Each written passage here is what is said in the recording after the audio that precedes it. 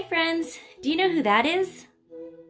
You're right, it is the rainbow fish, right? It's from our book by Marcus Pfister, The Rainbow Fish. Anyway, we've been talking about colorful fish today, so I thought it would be fun to do an art project based on that book. Okay, here's some of the things that you're gonna need. I've got some drawing paper, I've got some colored paper, I got a little sheet of aluminum foil, a glue stick, and Miss Justine's kind of old school. I got my Crayolas. We'll use those, maybe for coloring later. Okay, let's get started. Okay, so first of all, what I'm gonna do, oh boy, I'm gonna do my best, but I'm gonna try and draw a fish. Here, let's see, I'll start maybe with the body. It's maybe a big body like that. And then here will be his tail fin, and maybe his dorsal fin. He's got, maybe, I think he's got a couple more fins down here. We'll give him a couple. Maybe he's got one back here too. Okay, and I don't know, maybe I'll give him a face. I think the rainbow fish had these big, wonderful lips. So we'll give him big, wonderful lips. Well, he looks a little sad, but that's okay. And we'll give him a big eye. Color in that eye. Okay, my fish looks something like this. I wonder what your fish is gonna look like. Okay, so what we're gonna do is we're gonna put some scales on this fish. And what I wanted to do is, you know, I didn't feel like using my scissors today, so I'm gonna put those away. And we're gonna use our fingers for tearing. We're gonna tear these little pieces of colorful paper. Let's put our aluminum off to the side for now. So what we're gonna do is with our fish, I'm gonna have some glue. I got this kind of glue so you can see how I use my glue. It comes out in a kind of a color. It's a purple color and then it dries clear. But friends, do I twist my glue stick all the way up? No, I don't need it. I just need just a very little bit. And I'm actually gonna use just a little bit for now, and I'll keep adding more glue as we go. Okay, so we'll do that. I'm gonna start with maybe this blue color, and I'm just gonna tear some little bits. Maybe I'll get some green, just all the different colors. And I'm just gonna start kind of layering those like a scale would be on the fish. And then here's some pink. Oh, I like these colors. Purple. Oh, maybe I'll go back to my blue. And you can do it in whatever order you want. You know, I might even put two blues next to each other. That's okay, whatever you like to do. So here we go. A little more pink. And now, looks like I ran out of glue. I'm gonna add glue to the next little section. Right, and I'm gonna keep going. I'm gonna kind of keep filling in my fish with all these colorful different scales, okay? There we go, so some green. Maybe I'll put some green up here. Some green in different spots.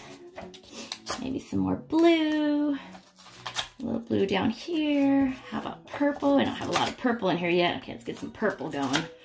Purple.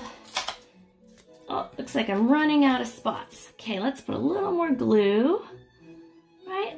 Notice how I'm just sort of gluing as I go, right? Okay, let's see, a little more pink. Oh, that's a big scale. That's okay. A little more purple. A little more blue. And I'm just tearing up little pieces. Maybe if you want to make them a little bit smaller, you can too. Oh, we need some green. A little bit of green. And then again, I'm gonna go ahead and keep adding my glue, fill in all those spots. Okay, I'll keep tearing. Let's go back to some more pink. And mine are kind of layering over, that's fine. Let's see, a little more green. There we go, some green, I'll put some green up there, okay. How about some purple right there? Okay, let's see. I think we're almost good. Okay, so now, friends, what we're gonna do is keep our scraps for use and for another time, right? You know me, I like to keep all that stuff. Now what we're gonna do is we're gonna also take our aluminum foil, and if you'll notice on your aluminum foil, one side is a little bit matte, and the other side is really super shiny. I'm gonna use the shiny side up. And what I'm gonna do is all of those spots that I still see that kind of have white in there, I'm just gonna kind of put some glue in all those little spots.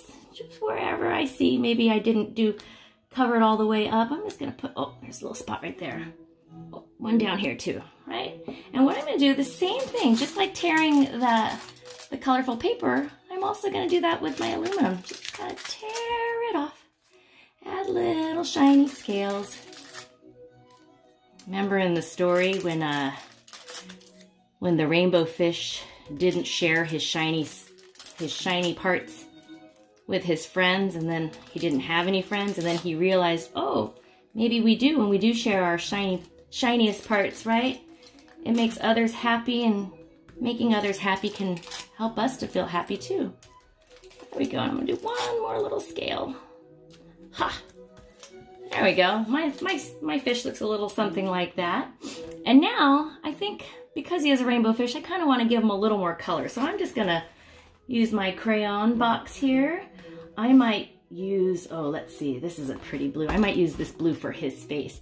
And friends, the way that I'm gonna color is I'm kind of doing like a shading. So I kind of start near the lines, and then I kind of just rub back and forth, and I'm doing like a shading. I have a back and forth motion. I'm being real careful when I get near any of those lines, right? That's how I practice staying inside the lines. And I'm just shading, oops, right? There's another spot here. See how I'm trying to be careful along those lines? Yeah, and then I could just color it in. Look at that. Yep. Right, this is the kind of technique that I like to do for coloring. Yep. There we go. Get a little close to the lines. Remember, go slow when you get close to those lines. There we go. And color that in. And shade. Shading, shading, shading. Oops. There we go. Let's see. Maybe I'll want to give him big orange lips. Maybe he needs to be smiling a little. Let's give him a little smile. There we go. I'm gonna color him. And notice I'm just kind of making those small little shading motions, that little back and forth, just going real slow when I get close to those lines. Okay. Let's see. How about a pink dorsal fin? And again, going slow when I'm near those lines. And look what happens when I'm not near those lines. I can go nice and big and fast, right? But then I do it slow when I'm near those lines. There we go. I like coloring. I like coloring with you guys. It's pretty fun. Sometimes we can use markers or colored pencils. Let's see. Oh, look, now I can go fast because I colored in all those little spots. There we go. What other color should I use? How about, ooh, this is a pretty green. I'm gonna color these fins down here green. Going nice and slow when I'm near the lines.